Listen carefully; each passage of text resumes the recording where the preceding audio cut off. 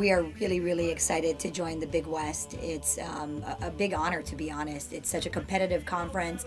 A lot of the coaches are friends of mine, and I have the utmost respect for what they've done and how they're building their programs.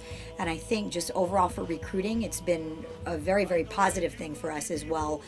Now we can go after kids from the southern, and northern California areas, and just knowing that they're going to be home playing in front of their friends and family is awesome.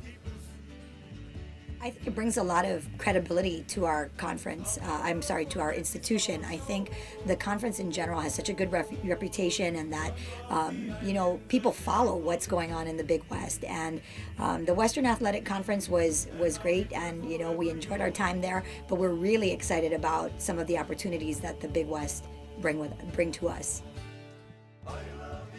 We want to get back to a time where there was a good history of winning in the program. After having 3 losing seasons in a row, it's been frustrating for the staff, the previous staff included, because I knew them pretty well.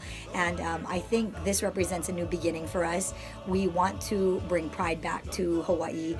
We want to showcase our local talent and be able to surround them with the best players, both from an international level and also from the mainland.